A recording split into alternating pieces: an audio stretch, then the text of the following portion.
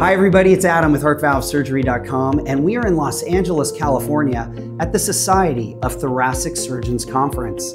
I am thrilled to be joined by Dr. Craig Baker, who is the Chief of Cardiac Surgery at the Keck School of Medicine at USC in Los Angeles, California. Dr. Baker, you and I have known each other for a very long time. It is great to see you here at STS. Great to see you, Adam. Yeah, so we're here.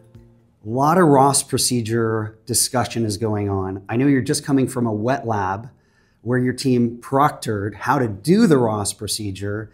And at USC, you guys are now over 600 Ross procedures. So it's great to have this conversation with you. Big question from the patients is, who are good candidates for the Ross procedure? Yeah, great question, Adam. I mean, I think patients should know that the Ross procedure is something that generally treats aortic valve disease. That is typically calcific aortic stenosis, although with the inclusion technique, it's more often being used for patients with aortic regurgitation. It's a procedure that we typically do in younger patients. There's really no strict age. I think thinking in terms of somewhere around 50 years old is a reasonable cutoff, although we've done it in older patients. I think because it's typically done in patients that are younger, we see patients oftentimes with bicuspid aortic valves because they do present at a younger age. I think specifically for young patients, which would include females of childbearing age that don't want to be on lifelong anticoagulation, it's a really good operation. And obviously here I'm talking a little bit more on the adult side, but it's a fantastic operation in children who need the aortic valve replaced. Dr. Baker, thanks for sharing that very important information about who the Ross procedure may be for. At the same time, the Ross may not be a fit for other patients. Can you talk about maybe some constraints on who the Ross procedure isn't a good operation for? Yeah, great question, Adam. Well, I think if you look at the most obvious constraint, you have to have a normal pulmonary valve. You can't take out an abnormal valve from the right side of the heart and move it over to the left side and expect it's going to do good. So we always very thoroughly inspect the pulmonary valve. And if there's any concerns about its integrity, we won't do it. I think the other thing you have to think about is this is a very complex operation. It's much different than just doing a standard aortic valve replacement with a mechanical valve or a tissue valve. So it's probably best not to do in patients that may need multiple valves because they're already getting another kind of valve already. It's probably best not to do in patients with a lot of comorbidities. If someone's also got coronary disease and maybe doesn't have the same life expectancy, we probably don't do it in those patients.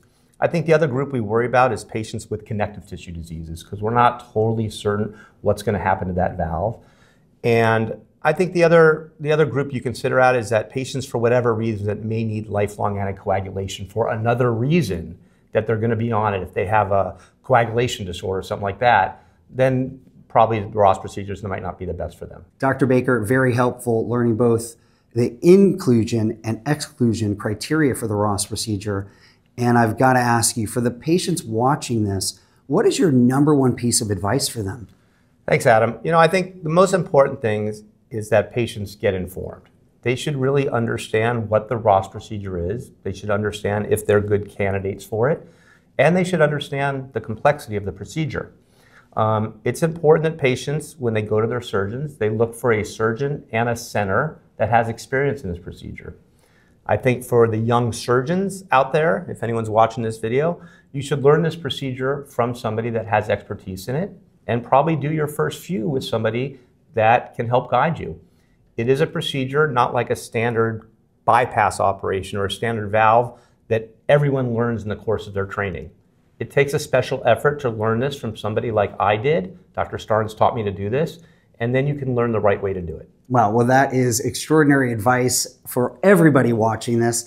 And Dr. Baker, on behalf of the patients at HeartValveSurgery.com, patients all over the world, thanks to you and your team at USC for everything you are doing to help Ross procedure patients and all patients with heart valve disease. Thanks for being with me today. Thank you, Adam. My pleasure.